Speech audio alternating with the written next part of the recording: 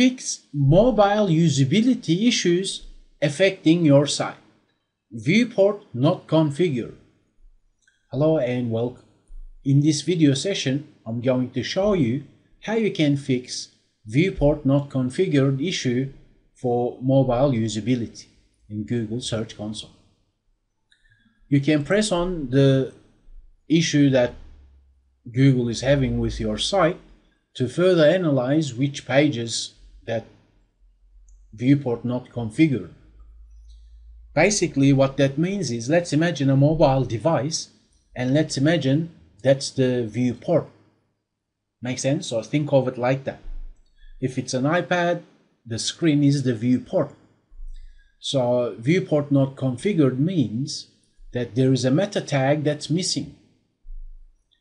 Let's imagine we've got WordPress. We log into the dashboard, go to Appearance, press on Editor, locate header.php file if you're using WordPress. If you're using any other content management system, log into web hosting, locate Files Manager, and then find out where the head tag begins, because you need to include this meta tag called Viewport and then update the file. If your website is built on static HTML, I'll show you the local copy as well so that you get a better idea.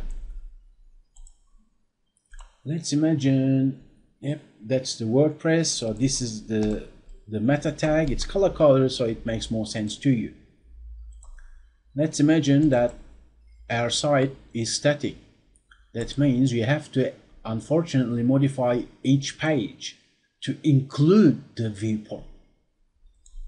While here, if you're utilizing structured data, you can actually include another meta tag, handheld friendly, content is true. So keep that in mind.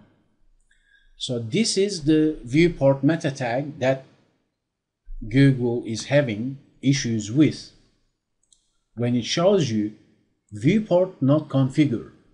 Now once you include that meta tag, you can go to mobile friendly test tool and then analyze your site and pages accordingly.